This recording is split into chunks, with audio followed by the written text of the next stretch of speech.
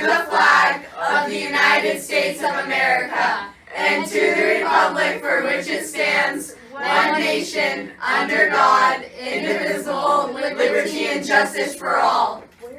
You may be seated.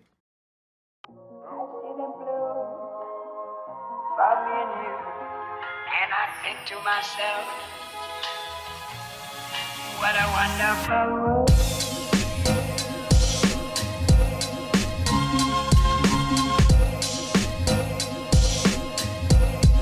What a wonderful world.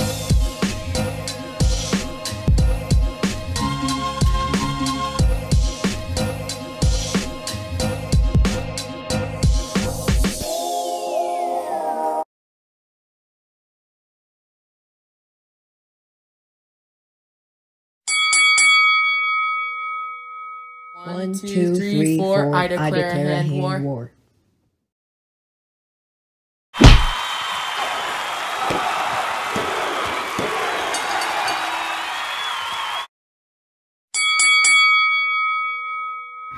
1, 2, 3, 4. I declare a hand war.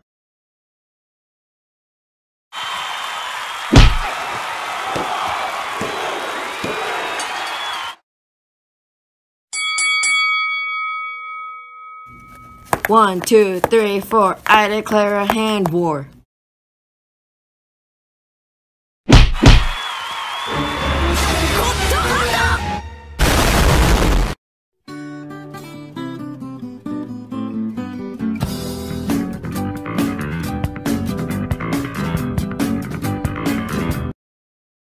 Hey Trojans, happy Thursday! The 5K Glow Run is tomorrow, so get pumped because there are prizes for the fastest female and male teacher. And the annual Parada del Sol is this Saturday. Come out and support our IMS students as they walk the parade route.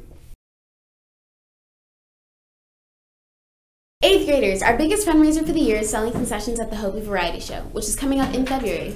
The money raised will help offset the cost of food, DJ, and games. We're having a donation drive for variety packs of chips and variety packs of full-size candy bars to sell at the show. There will be a labeled tub in the office where students can bring in candy and chips. Don't forget the Falling Spirit Days. Valentine's Colors is February 14th, USA Pride Day is February 21st, and Disney Day is March 5th. Make sure to dress up and support your school. Now to a live report with Peyton. Hey guys, it's Peyton. On Netflix, To All the Boys I've Loved Before 2, or P.S. I Still Love You, is officially coming out on February 12th.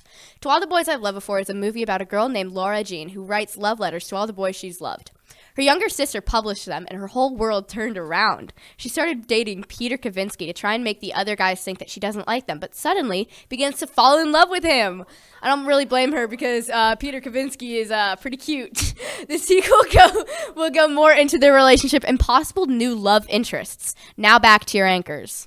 Bingo Side, I'm Cole, and today I'm going to be showing you some do's and don'ts for technology. Don't be gaming. Do be working.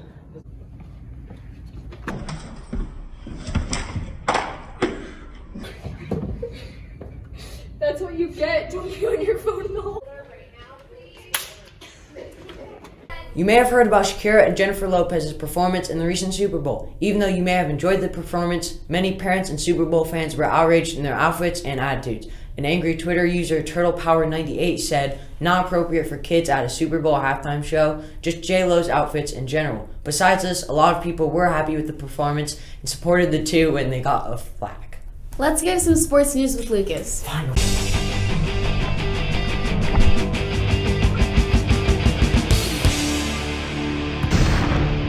Hey, Ingleside, today at 4 p.m. girls basketball is playing at Ingleside, and in the courtyard after school from 2:20 to 2:45 p.m. the cheerleaders are selling Otter Pops for $2 for $1 in the courtyard.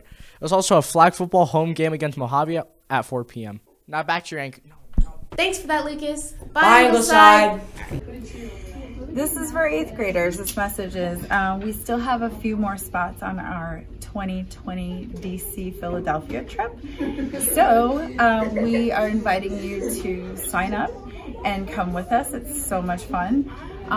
We do ask that you please sign up before March 1st.